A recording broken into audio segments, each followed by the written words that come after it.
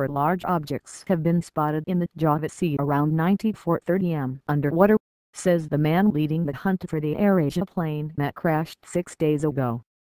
Fransiskus Bambang Soelistyo, chief of Indonesia's search and rescue agency, told reporters, "I'm confident this is part of the AirAsia plane."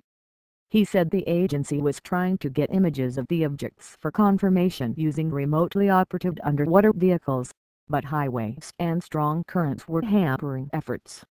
One of the objects measured at 31/4 by 15/4 9.4 m by 4.8 m, Mr. Soelistyo said. Another, found nearby, was 24/4 7.2 m by 20 in 0.5 m. Flight QZ8501 disappeared from radar screens over the Java Sea while en route from Indonesia's second biggest city Surabaya to Singapore with 162 people on board. So far, the bodies of 30 victims have been recovered from the sea. No survivors have been found. Some of the bodies were discovered still strapped into their aircraft seats, officials involved in the search said. Among the victims recovered were 2 children, according to reports.